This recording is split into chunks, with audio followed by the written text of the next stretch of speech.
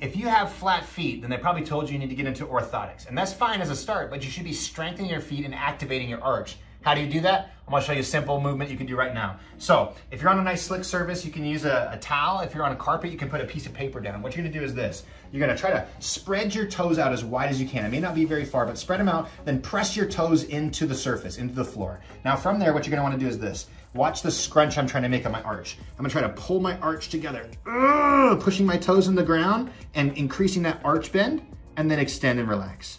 Pushing my toes in the ground, increasing that arch, and then relax. And as I'm doing this, I'm trying to focus on my mind, getting to this muscle right here on the bottom of the foot. I'm trying to create more tone and connection as I'm pushing the ball of my foot and my toes into the ground to try and scrunch this towel up like this. When you do this, you'll strengthen and activate your arch, and it's gonna make your foot feel amazing.